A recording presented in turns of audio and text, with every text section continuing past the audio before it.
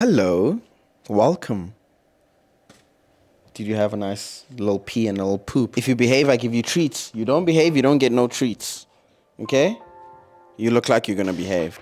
Oh, I forgot you can climb up there now. Some of you might know me as a plant dad. I've loved plants for the longest time, and you know, a couple of years ago when I finally got my own place, I got myself my own plants and I've been taking care of them for years and years. Some have died, but most have stayed alive, okay? Now, I am not just a plant dad, as you would have seen in the last video. I am also a dog dad. I have a now 3-month-old puppy who's trying to bite me, and she is amazing. She is the love of my life, even though she works on my nerves. This week I come to you with a weirdly highly requested video ever since people found out that I got a puppy, and that is to just talk about what to expect when you do get your puppy, or rather things to think about before you get a puppy, because a lot of people are like, I've been thinking about it too, but I never actually decided to do it. And you know what, I was the same as you. I also thought about it for a long time before I eventually finally did it, and I am so glad I did. But I do have a couple of things that I need you to think about before you take the plunge yourself. Okay, sir, I'm trying to make a YouTube video. Jeez. Gang looking rigorous. My champagne, but I'm rigorous. My campaign looking rigorous. Whole team hella rigorous. Lifestyle so rigorous. Hairstyle so rigorous. The top 5 ain't rigorous if you left out this rigorous. So the first thing that you're gonna probably have to think about is space, right? Do you have the space to actually have a puppy that can enjoy themselves around your house, around your complex, wherever it is? This was probably one of the biggest reasons why I didn't get a puppy for a long time, was because I never felt like I had adequate space. Now that I have a house, I think she has more than enough space inside or outside. So you really have to think about that. How big is your apartment? Are you on the 2nd floor? Are you on the 1st floor? Are you going to be able to take them out for potty breaks? Are you happy with them pooping and peeing on your balcony? So really give that some thought. I only really got comfortable with that when I got a house, and I think she's pretty happy. She runs around outside. She runs around inside. It's a lot to handle when she's running around the lounge at 7 p.m. with the zoomies, but I could never really complain. Come, sit, good girl. The second thing I want you to think about is the time commitment. Now, I must be honest, I knew that dogs were a lot of responsibility, and yet I still wasn't ready for how much time I need to give her. I probably figured I need to give her maybe 60 to 65% of the amount of time that I do give her now. You know, I give her 100% now, but I was only imagining like 60% of this effort would need to go into taking care of a puppy. But they're a baby.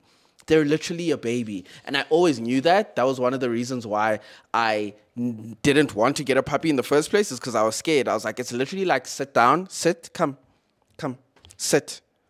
You know you don't get treats unless... Enzo, good girl. I forgot where I was now. She's so distracting. But time is so important, guys. Time is so important. For the first maybe a month that I had her, I almost never left her. I almost did not leave her at all. It took me a whole month before I was comfortable leaving her for an hour, and that's just because I knew that's how long she sleeps anyway. So put her in a crate, leave her there. But you really have to think about it, the time commitment. Are you going to be able to take them out for walks? Are you going to be able to feed them on time? Because they need structure in their lives. They need to eat at the same time every single day, and so you kind of need to be home for that. So I don't know, the students that have asked me, I wouldn't say it's a good idea to have a pet unless you have somebody who's going to take care of them at home, specifically a puppy, right, that needs a lot of attention. So for students, not so much. For people who are just starting jobs, not so much. For people who have 9-to-5s, probably not the greatest idea unless there is somebody at home. My partner is the one who initially wanted this puppy. She works a 9-to-5, and so I'm the one left babysitting my child. Wow, that's such a South African man thing to say, babysitting my own child. But yeah, you know, if I wasn't around, I don't think it would have been smart for her to get a puppy, because she would have had to be at work the entire day. So keep that in mind, okay? Keep the time commitment in mind. It's probably one of the biggest, if not the biggest things you need to think about. And I definitely, as much as I thought that I had thunk about it enough, I definitely had not. Something else I want you to think about is the financial responsibility, okay? If you are taking care of a puppy, understand, good girl, that they are expensive. From the food that you have to buy, the crate that they have to sleep in, or the kennel you're going to make them sleep in outside, the bed that they're going to sleep in.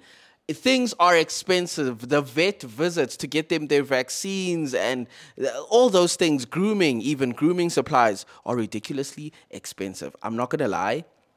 The dogs that I grew up around, I don't think I'd ever seen anybody ever sit, groom, or wash their dog. Like anybody, Ekasi, washing their dog, I don't think I ever saw that a day in my life. But hey, this is things that we do now. And so grooming can be very, very expensive, making sure they have the right shampoos. Also, dogs can get quite sick and they're finicky. They have allergies. They have this, they have that. So you have to keep that in mind. You might have a dog that doesn't like a certain shampoo and you've already paid hundreds of rands for that shampoo. So you have to keep that in mind. The vet visits for this guy, good girl, have been... I don't even want to talk about it. I have like 3 pamphlets from different pet insurances. I haven't called any of them because I don't know how I feel about money going out of my account every single month because someone decided to break their ribs or eat something they were not supposed to eat. You're being so good. I'm trying to teach her how to sit still and wait for me to feed her. So that's definitely something I want you to keep in mind is the finances of having a pet. It can be really, really, really difficult on you. I think I'm lucky because I have a partner also. But hey man, if you're a student and you don't have that kind of money, or maybe you're just getting your first job and you're making 7,000 rand a month and you're basically making ends meet, I don't think you should get a puppy. You know, you don't need the most expensive things in the world the entire time, but I don't think that you should get a puppy when you're not sure about your finances. It's just going to be extra stress for you, and you don't want to be stressed with a puppy that wakes up at 3 a.m. in the morning crying. It's not going to be a fun time for anyone. Sit, sit, sit. Good girl. You're such a good girl. Another thing I want you guys to keep in mind is the fact that it is a long-term commitment. This puppy, this beautiful dog is going to be alive not nearly as long as I would love for them to be, but what, 15 years, maybe 20 if I'm really, really lucky. If I'm unfortunate, it might only be a couple of years because they get very sick. But other than that, it's a long-term commitment. You are stuck with your puppy for the next 10 plus years of your life. And you need to remember that. It's not a puppy for 1 year.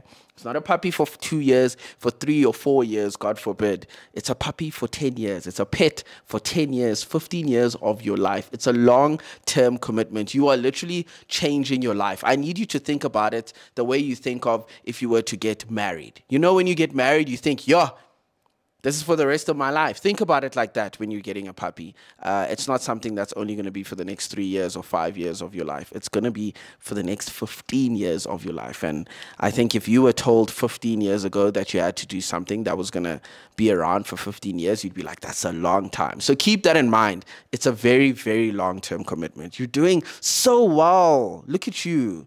Not jumping, not running around, just waiting for me to feed you. So I know a lot of you live at home or you live with other people, and so there are dynamics involved. I think that's something you definitely need to keep in. Come back, sit down. So that's definitely something you need to keep in mind is your family dynamics, you know. Who's going to carry the brunt of the responsibility? Me and my partner have different responsibilities when it comes to her, who wakes up when, who feeds, who washes her, who does this and that. Those are things that you're going to have to do to manage expectations. Having a puppy is a buttload of responsibility. It is a lot of responsibility. Once again, as much as I thought that I realized, you know, I didn't want a dog for ages. My partner has been wanting a puppy ever since we literally got together, and I'm always like, I've always wanted a puppy too, but it's just way too much responsibility. Even though for years I have been like that, wanting a puppy but thinking it's too much responsibility, I still was not ready for how much responsibility it truly was. Yo, guys, it's literally your life. Imagine having a toddler.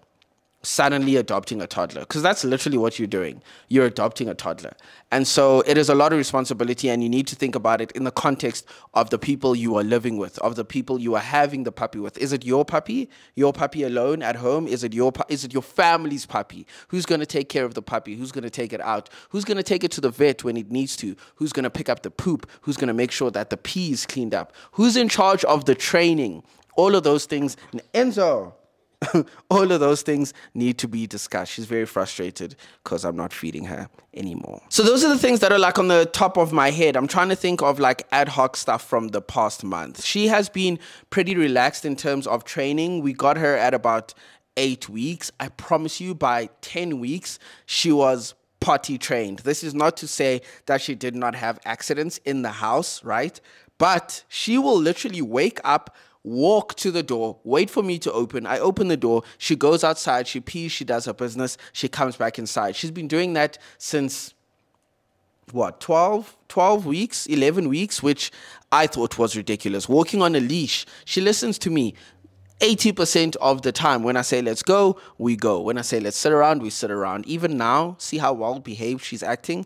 Actually, she's just eating her own food. So I wouldn't call that necessarily well-behaved, but she seems very, very relaxed. I'm very proud of her. She listens most of the time. She's very naughty, just like a puppy's going to be. But other than that, it's been such an incredibly rewarding experience that I wouldn't take back. She's starting to sleep through the night now, which is amazing, even though for the past 2 days she's regressed a little bit. I don't know why, but I'm thinking of taking her to the vet today or sometime this weekend, because she hasn't been sleeping as well as she has the past 2 weeks. 2 weeks ago, she started sleeping throughout the night, which was much faster than I expected. So I was like, thank you, I'll take it, I won't complain. She's sleeping through the night. Past 2 days, 3 a.m. like clockwork, she wakes up. But also throughout the night, she's constantly scratching herself and licking herself. And I know the licking is normal, but the scratching is just too much. So that's part of being a dog parent.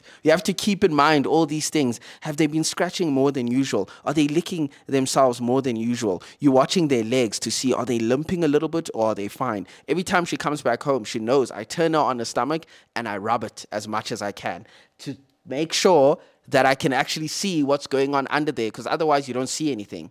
She's just running around the house. You don't check the belly. Like right now, I'm noticing that she has red lines on her belly that she didn't have before. So I'm definitely going to take you to the vet today. You're scratching yourself too hard. So, yeah, we'll see what the vet says. That's part of being a pet parent. You're always kind of on the lookout for anything that happens. I think one thing that I definitely know is some of these guys, unfortunately, I'm going to cover ears, they pass away, they die very young. So I'm just trying to make sure that I am on top of things.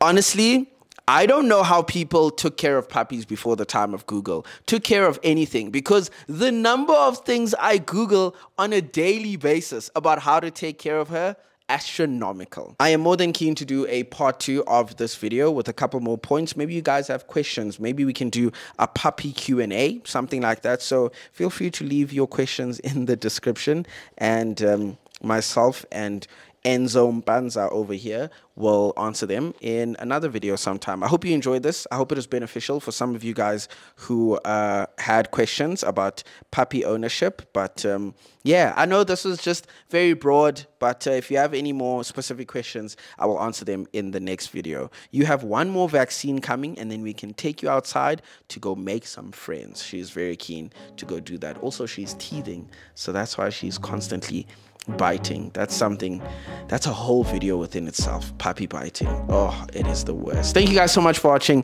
I'll see you soon with another one. I love you guys. Peace. Say bye.